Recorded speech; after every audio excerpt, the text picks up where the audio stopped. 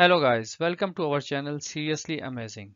In this session, I'm going to talk about CP modeling of a buried pipeline using magnesium anode. This model is based on a primary current distribution with bare pipeline surfaces in different soil resistivity sections. This computer-based modeling helps to visualize the CP design during concept stage, which then further be extended to the secondary or tertiary current distribution studies. So please do not forget to hit like and subscribe our channel to get new videos on a more complex application in coming days.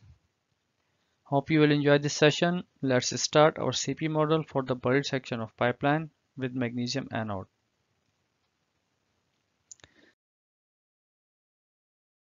The principle for cathodic protection using sacrificial anode is quite simple, in which the steel structure is electrically connected to a less noble metal, for example magnesium, which causes the magnesium anode, sacrificial anode, to be anodically polarized and the steel structure to be cathodically polarized when both electrodes are immersed or buried in a common soil or electrolyte.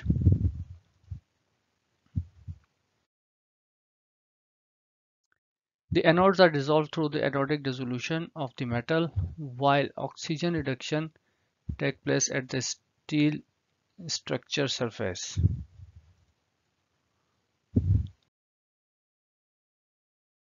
For the current solution, pipeline is assumed to be covered by a different soil resistivity sections.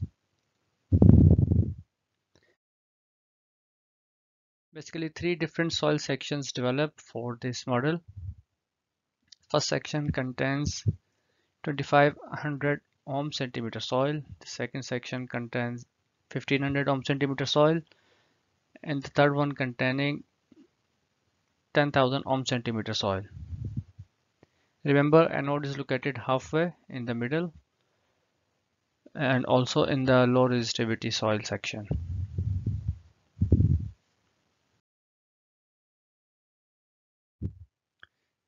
This model can be easily extended to secondary current density distribution analysis in order to add the kinetics of the electrode reactions in a second stage. So please do not forget to hit like, subscribe and click on the bell icon to get notifications for the advanced CP modeling of the pipelines in coming days. Let's start with the model builder. Okay, now we will create a CP model of buried section of a pipeline using magnesium anode. Click on the model wizard. Click on the 3D dimensions. You need to choose electrochemistry. Here I'm going to use primary current distribution to create a simple CP model for this case. Click on the add button, then on the study. I'm going to choose stationary studies for this time. We are in a model builder. The first step, we need to introduce a geometry for this specific case, including pipeline, anode and the electrolyte around it. Click on the geometry. Let's create a section of pipeline. The pipeline I have choose having 20-inch diameter, so it will be 254 millimeter radius with 50 meter length. The axis probably will be X axis. So click on the build selected. So you see the pipeline section is here on the screen. We need to create anode. The dimensions 120 millimeter radius with 1 meter height. The position we need to define. Since we are aiming our anode to be located here, so I have the specific number for that, minus 1.25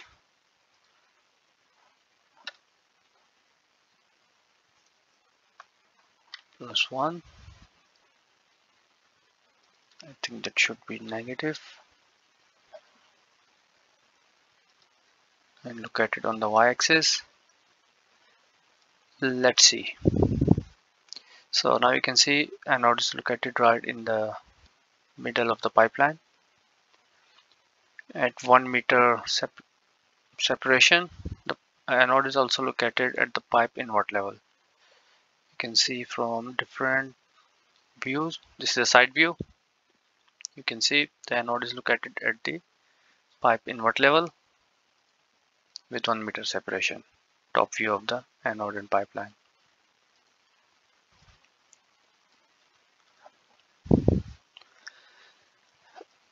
In the next step, we need to create a soil around pipeline and the anode. For this, I'm going to use a block function. Since our pipeline is 50 meter long, so the block will be slightly bigger, 70 meter long and 10 meter depth with 10 meter height. We'll make it located at the center.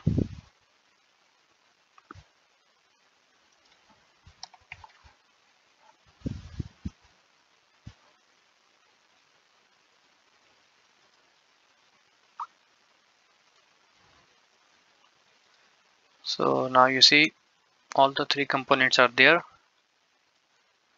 the electrolyte, pipeline, and the anode. In the next step, you need to develop 3 different sections of soil around the pipeline and the anode. For that, you need to choose work plan.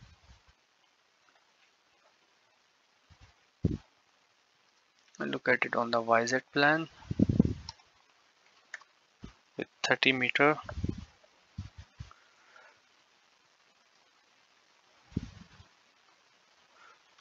No, 20 meter distance from the end of the pipeline. Right here,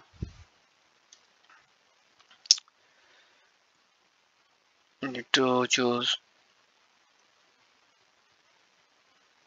a partition object to separate this section from rest of the block.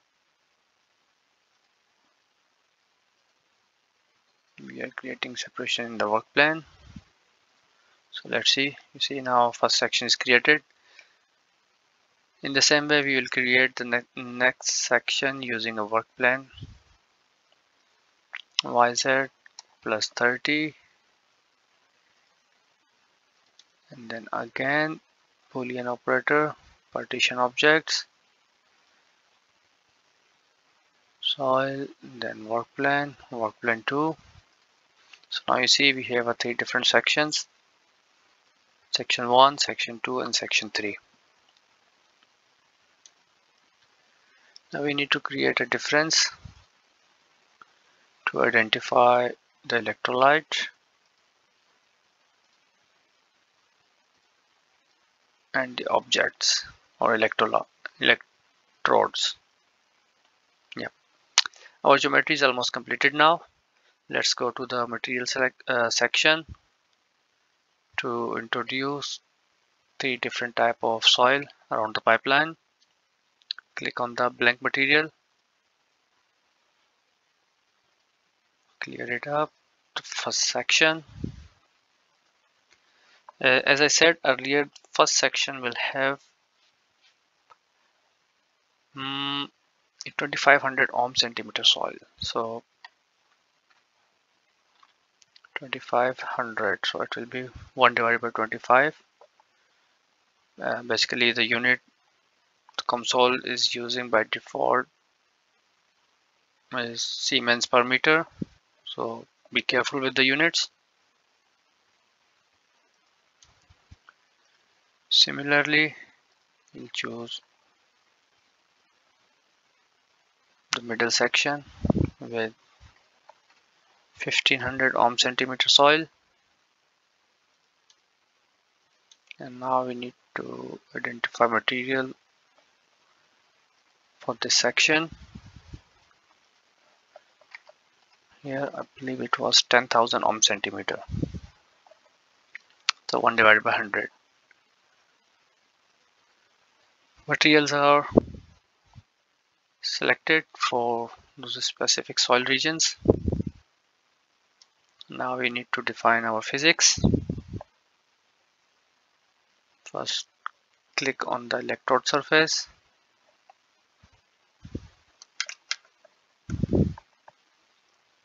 We need to select manually.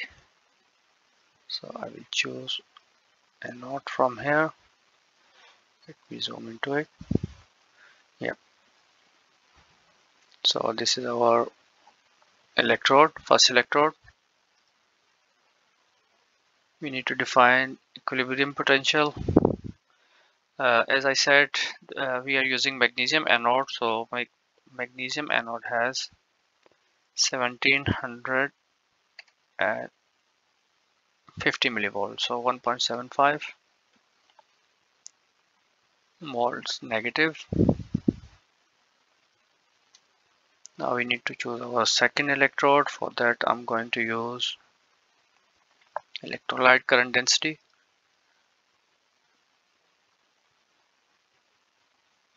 Which in this case is our pipeline. Select all and then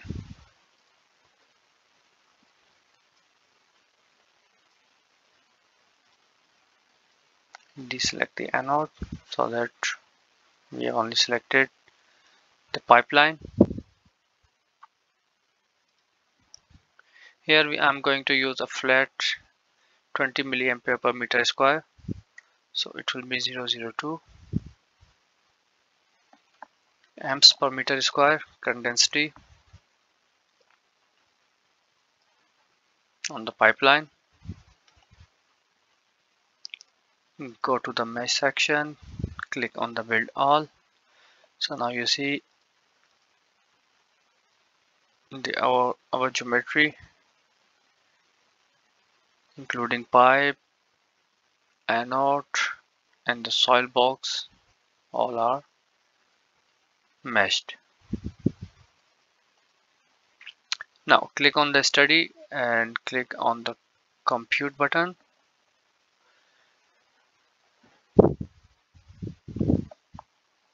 To see how this solution look like. So now you see here electrolyte potential around the pipeline, electrolyte current density. You can see here how well this one anode is covering the whole section of pipeline.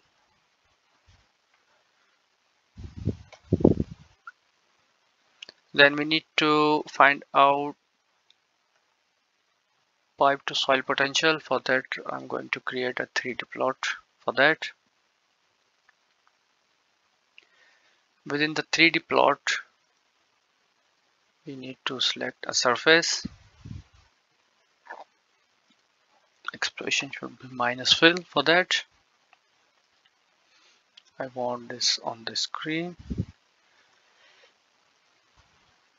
We will select manual range for that. It should be minimum minus 1.75, which is the highest negative potential of the anode, and the maximum let's say 0.4 volts. Now we need to select the object which you want to measure for pipe to soil potential.